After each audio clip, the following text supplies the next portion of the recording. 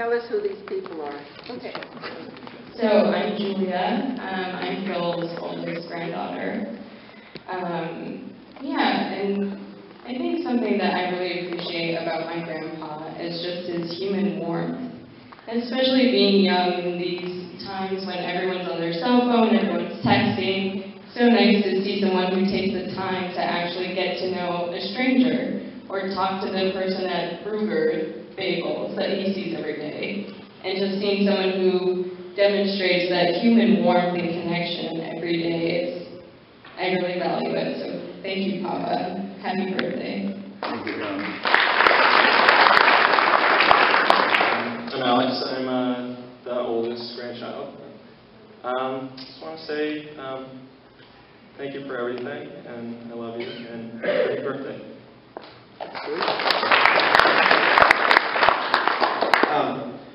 I'm James. I'm younger.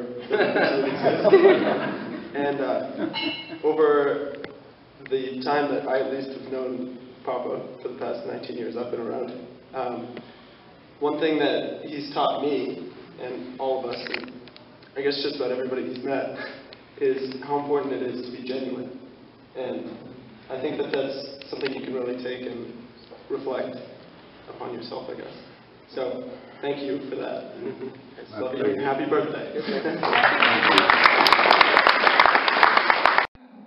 In his living room and said, I've got something to tell you.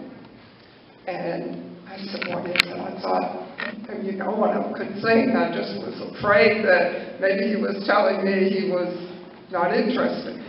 He said, I'm 77 years old. Well, granted, I was younger, but just then the telephone rang, and it was his mother. She was calling to check on him. She was almost 100 at that time. But let me tell you, it's not only good genes to which Hal referred, it's the food he eats. He's very careful about eating very good food. He takes a nap every day. He's cheery all the time, makes me laugh time after time during the day. And also he has a genuine interest in people, in helping and knowing about them and trying to do anything he can. He's a role model for all of us.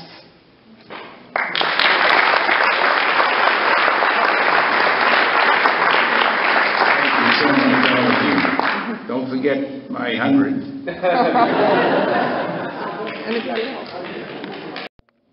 That you're in our lives. I'm sure at 95 years of age, who's counting, that you are as well. And maybe unbeknownst to you, certainly not something your modesty would allow you to acknowledge, you have provided all of us with a quiet education by being an inspirational role model. By observing your life, your reactions to life's difficulties, and behavior to your fellow humankind, we have all benefited from you. Predicated on elegance that came from a rich background of life experiences, being one of the greatest generation, your life has been an encouragement to all of us. A person is to be judged by his reactions to life's hardships. And despite all that you have experienced, you retained a sense of fairness, honesty, humility, and above all, humor. And somehow, despite the struggles and issues of the past, you avoided being resentful and jaded.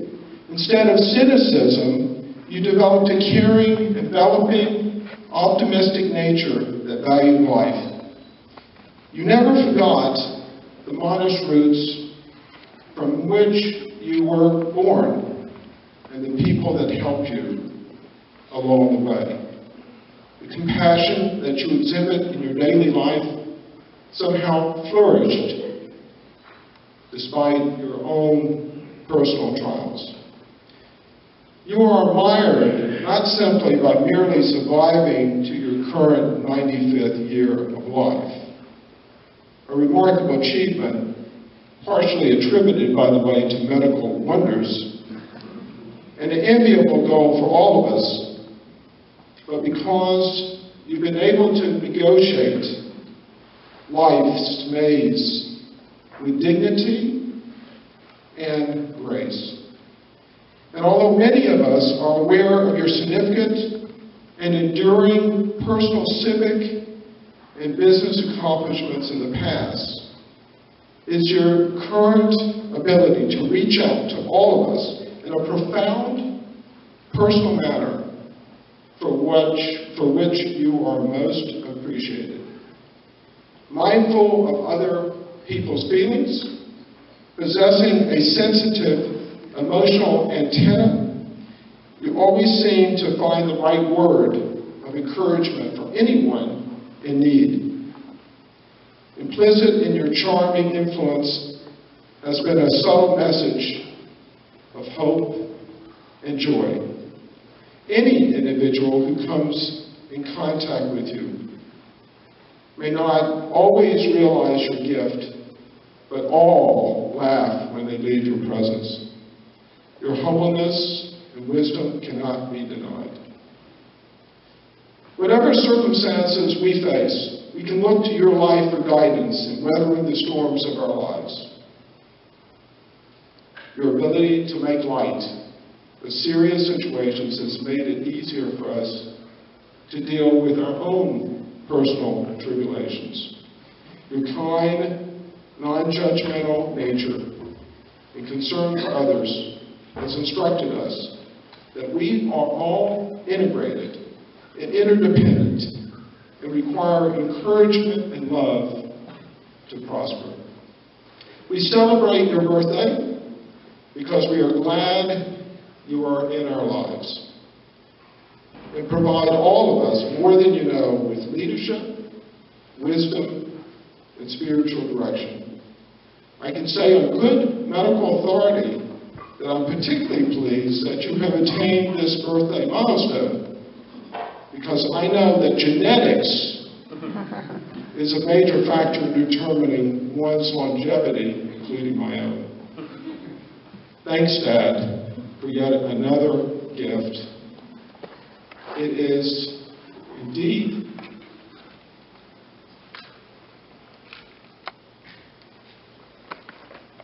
a joy to be your son.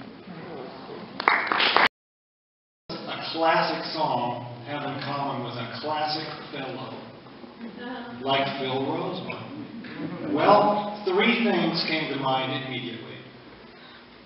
Like this beautiful song, Phil speaks to people.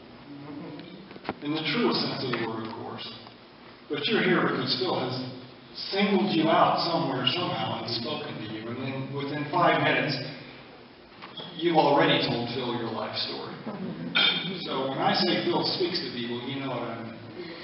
Secondly, like Phil, this song touches your heart. When you listen to Phil, you can't help but be touched by his sense of humor, his generosity, his authentic grace and warmth. He's the real thing, and we're so lucky to have him with us. Lastly, what does this beautiful classic song have in common with Phil Roseman? This one you can probably guess. They've both been around for a darn long time. Been around a long time. I'll say one other thing before I launch into this. Wish me luck with it. A dear friend of mine, a fellow musician, a harmonica player named Charlie McCoy, world-famous musician, still traveling the world today in his 80s. As vibrant a person as you'd ever want to meet, explained it to me this way. Getting older is a privilege. Getting old is a choice. Phil, you have chosen wisely to the benefit of us all.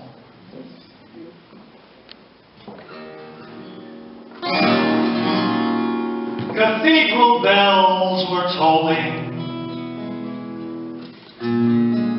but our hearts sang on.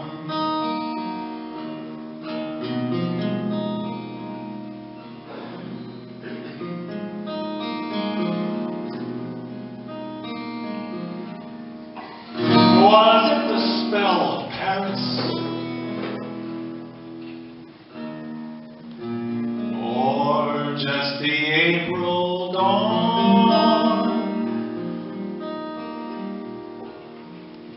Who knows if we'll meet again?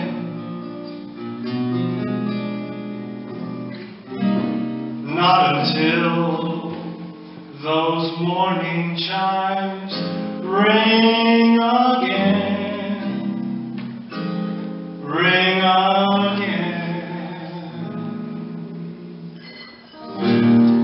I'll be seeing you in all the old familiar places that this heart of mine embraces all day through. In that small cafe, the park across the way, the children's carousel, the chestnut trees, the wishing well. I'll be seeing you in every lovely summer's day, in everything that's light and gay. I'll always think of you that way. I'll find you in the morning sun, and when the night is new, I'll be looking at the moon, but I'll be seeing you. Dennis Sullivan.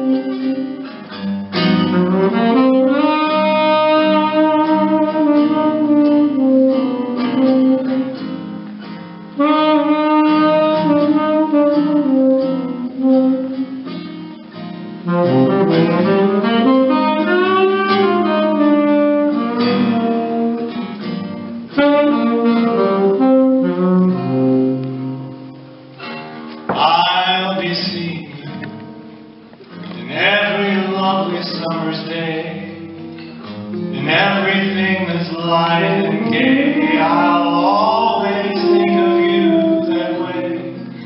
I'll find you in the morning sun, and when the night is new, I'll be looking at the moon. I'll be looking at the moon. I'll be looking at the moon. But I'll be seeing you.